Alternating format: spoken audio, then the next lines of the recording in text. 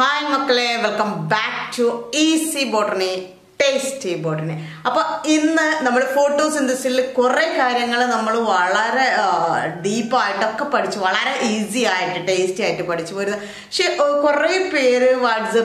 Questions chemiosmotic hypothesis how the protein gradient is created questions. So, you can personal WhatsApp comment box. Our area touch the okay, chemiosmotic hypothesis evaluation paper area chemiosmotic hypothesis teachers group chemiosmotic hypothesis clarification just clear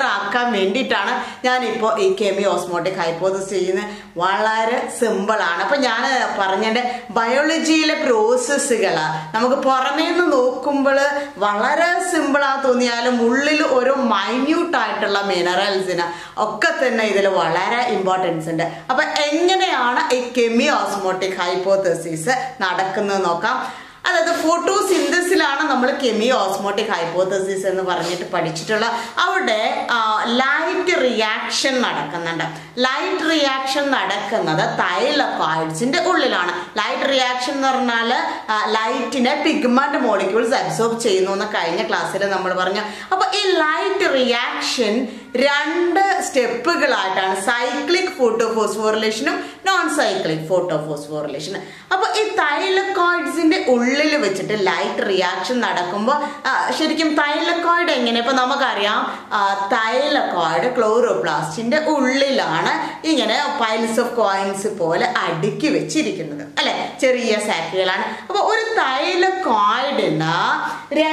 membranes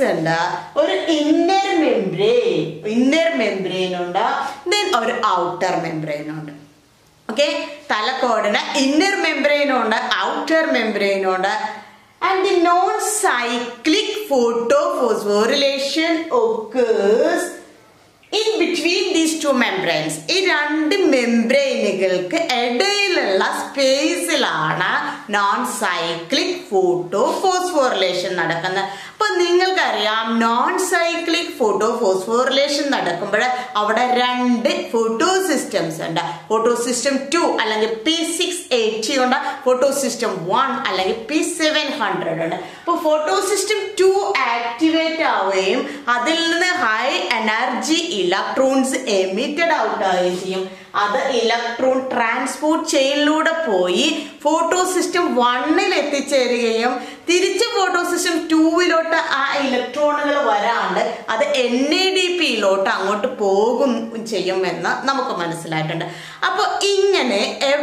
electron transport photosystem 2 photosystem 1 electron transfer electron carrier cytochromes cytochrome ore samayam thanne electron carry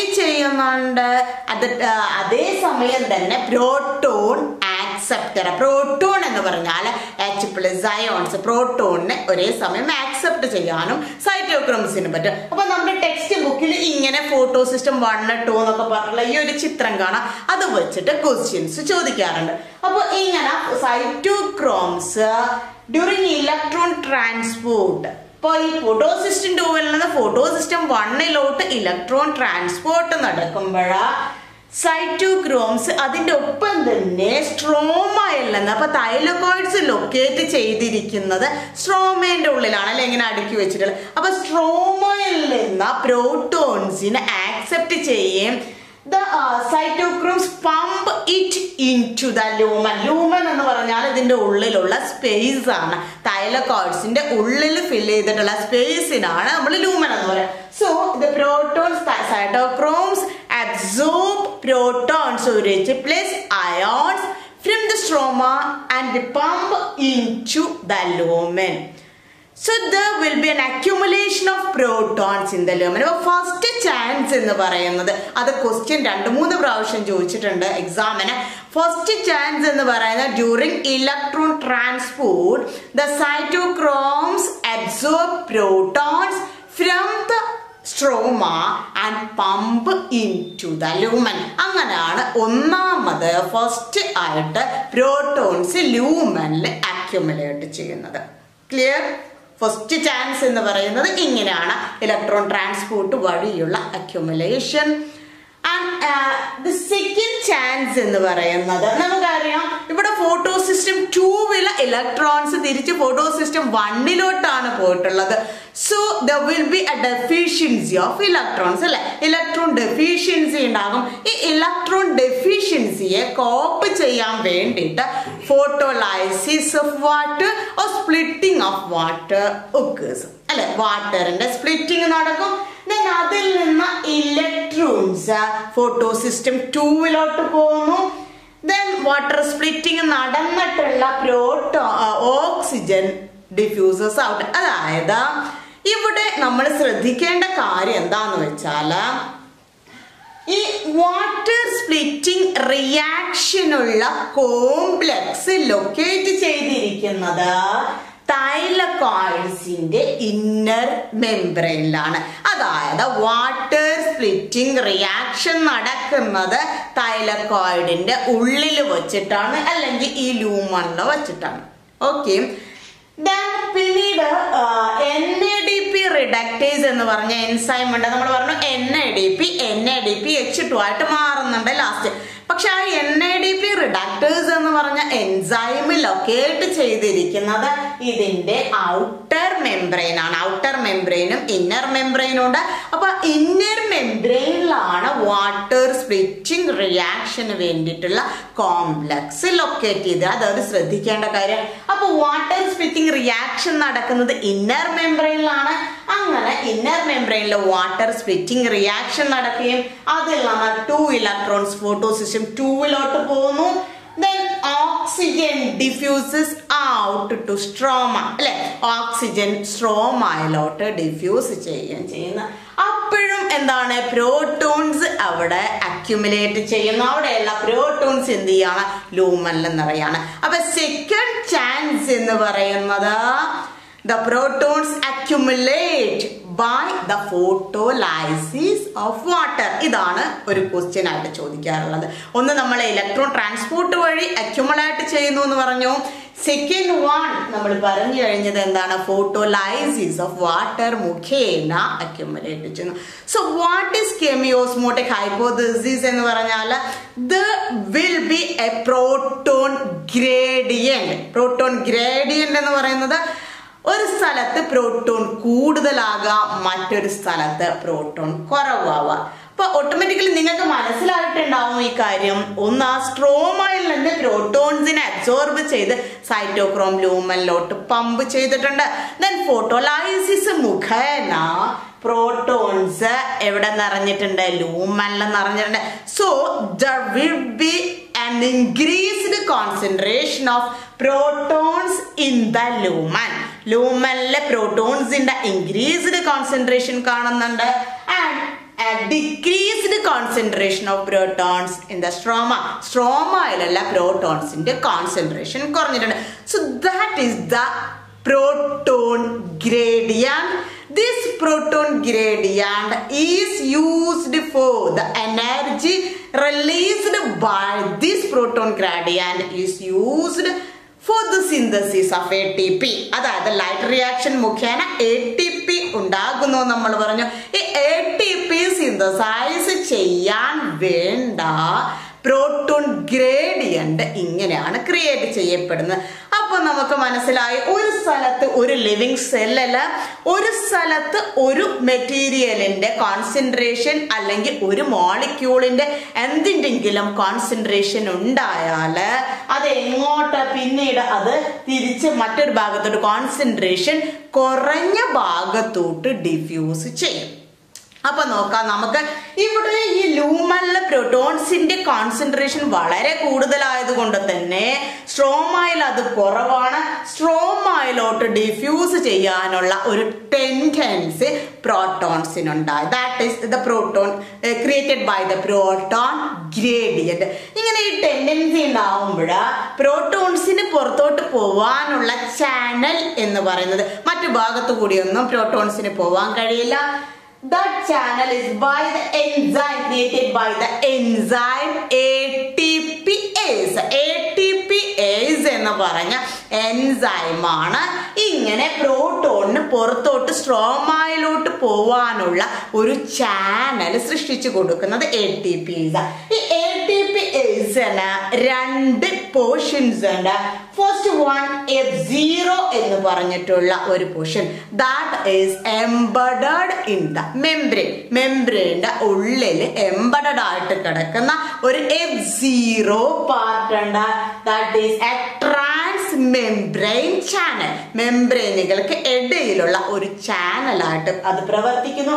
The second part is F1 that is protruding out to stroma. അല്ലെ, രണ്ടാമത്തെ part എന്ന് പറയുന്നത് F1 പാർട്ടാണ്. അത് പുറത്തോട്ട് സ്ട്രോമയിലോട്ട് തള്ളി നിൽക്കുന്ന ഒരു പാർട്ടാണ്. So the protons move from the lumen to the stroma through this channel, ATPase channel, by facilitated diffusion. ഇങ്ങനെ ഒരു ചാനൽ ആവശ്യമുള്ളതുകൊണ്ട് നമ്മൾ അതിനെ ഫെസിലിറ്റേറ്റഡ് ഡിഫ്യൂഷൻ എന്ന് പറയുന്നു. അപ്പൊ ഈ പ്രോട്ടോൺസ് ലൂമനിൽ നിന്ന് എങ്ങോട്ട് ഡിഫ്യൂസ് ചെയ്യും? സ്ട്രോമയിലോട്ട് ഡിഫ്യൂസ്. വളരെ ക്ലിയർ ആണ്. ഇത് മനസ്സിലാവാത്തതാണ് ഇതിന്റെ പ്രശ്നം. സിമ്പിൾ ആയിട്ടുള്ള ഒരു കാര്യമാണ്. പക്ഷെ ഇത് നമ്മുടെ ടെക്സ്റ്റ് ബുക്കിൽ ഞാൻ പറഞ്ഞ NCERT പല പല ഭാഗങ്ങളായി കൊടുത്തുകൊണ്ടാണ് നമുക്കത് ക്ലിയർ ആവാത്തത്. നല്ല രസമാട്ടോ അത് പഠിക്കാൻ. ഓക്കെ, അത്ര രസമൊന്നുമല്ല അല്ലെ? ഓക്കെ മക്കളെ, ഇവിടെ ഈ പ്രോട്ടോൺസ് ഈ ട്രാൻസ് മെംബ്രെയിൻ ചാനലിലൂടെ അല്ലെങ്കിൽ ATPaseലൂടെ ലൂമനിൽ നിന്ന് സ്ട്രോമയിലോട്ട് ട്രാൻസ്ഫർ ചെയ്യുന്ന സമയത്ത് അവിടെ ഉള്ള ഇനോർഗാനിക് അപ്പൊ ഒരു എനർജി ക്രിയേറ്റ് ചെയ്യും. ഒരു മോളിക്യൂള് ഹൈ എനർജി ലെവലിൽ നിന്ന് അല്ലെങ്കിൽ ഹൈ കോൺസെൻട്രേഷൻ ലെവലിൽ നിന്ന് ലോ കോൺസെൻട്രേഷൻ ലെവലിലോട്ട് ട്രാൻസ്ഫർ ചെയ്യാണ്. So the energy produced by this transfer of molecules, this transfer of protons is used for the synthesis of ATP. ഇത് മുഖേന ഉണ്ടാകുന്ന ഈ ഒരു ട്രാൻസ്ഫർ മുഖേന ഉണ്ടാകുന്ന എനർജി ഉപയോഗിച്ചുകൊണ്ടാണ് ADPയും ഇനോർഗാനിക് ഫോസ്ഫേറ്റും കൂടിച്ചേർന്ന് അഡെനോസിൻ ഡൈഫോസ്ഫേറ്റും ഇനോർഗാനിക് ഫോസ്ഫേറ്റും കൂടിച്ചേർന്ന് ATP അല്ലെങ്കിൽ അഡിനോസിൻ ട്രൈഫോസ്ഫേറ്റ് ഉണ്ടാകുന്നത്. ക്ലിയർ ആയല്ലോ? ഇവിടെ കൂടുതലുള്ള ഭാഗത്തു നിന്ന് കുറച്ചുള്ള ഭാഗത്തോട്ട് മൂവ് ചെയ്ത് നമ്മൾ നേരത്തെ പറഞ്ഞു വാട്ടർ സ്പ്ലിറ്റ് മുഖേന വെള്ളം നേരത്തെ ഡിഫ്യൂസ് ഔട്ട് ആയിട്ടുണ്ട്, ഇലക്ട്രോണുകൾ മുകളിലോട്ട് പോയിട്ടുണ്ട്. ഇപ്പൊ സംഭവിക്കുന്ന ഈ പ്രോട്ടോൺസ് ഇങ്ങനെ എന്ത് ചെയ്യാണ്? Diffuse out ആവാണ്. ഇനി ഈ ഡിഫ്യൂസ് ഔട്ടായ പ്രോട്ടോൺസ് ഇപ്പൊ വന്ന് കിടക്കുന്നത് എവിടെയാ? സ്ട്രോമയിലാണ്. ഈ പ്രോട്ടോൺസ് നേരെ ചെന്നിട്ടാണ് ഇവിടെ നമ്മൾ നേരത്തെ പറഞ്ഞു NADPയുമായിട്ട് കൂടിച്ചേർന്ന് NADPH2 ആയിട്ട് മാറും. അപ്പോഴും ഈ പ്രോട്ടോൺസ് എന്താണ്? പുറത്ത് സ്ട്രോമയിലാണ് NADP റിഡക്ടേസ് ഉള്ളത് അല്ലെങ്കിൽ എൻസൈം ഉള്ളത്. ഈ റിയാക്ഷൻ നടക്കുന്നത് സ്ട്രോമയിൽ വെച്ചിട്ടാണ്. അപ്പോഴും എന്താണ്? ഈ പ്രോട്ടോൺസിന്റെ സ്ട്രോമയിൽ ഈ പ്രോട്ടോൺസിന് NADPH2 ഉണ്ടാക്കാൻ യൂസ് ചെയ്ത് അപ്പോഴും എന്ത് ചെയ്യാണ്? പ്രോട്ടോൺസിന്റെ അളവ് പിന്നീട് കുറയുകയും ഈ പ്രോട്ടോൺ ഗ്രേഡിയന്റ് ഇങ്ങനെ കണ്ടിന്യൂസ് ആയിട്ട് നിലനിർത്തുകയും ചെയ്യുന്നു. അതുവഴി എന്ത് ചെയ്യാണ്? പ്രോട്ടോൺസിന് ലൂമനിൽ നിന്ന് പുറത്തോട്ട് പോകാനുള്ള ടെൻഡൻസി എനർജി യൂസ് ചെയ്തുകൊണ്ടാണ് ATP സിന്തസൈസ് ചെയ്യുന്നത്. ഇതാണ് കെമിയോസ്മോട്ടിക് ഹൈപ്പോതെസിസ് എന്ന് പറയുന്നത്. അപ്പൊ അതിൽ നമ്മൾ പറഞ്ഞ പോയിന്റ്സ് എന്ന് പറയുന്നത് electrons flow from photosystem 2 to photosystem 1, that's from high energy level to low energy level and they release energy. Second one, cytochrome. Cytochrome is an electron transporter and proton acceptor. So they accept protons from the stroma and pump into the lumen. The third one, by water splitting reactions, protons accumulate in the lumen and this causes decreased proton level in the stroma and create a proton gradient. The protons come back to the stroma and through ATPase enzyme or through F0 and F1 channel by facilitated diffusion.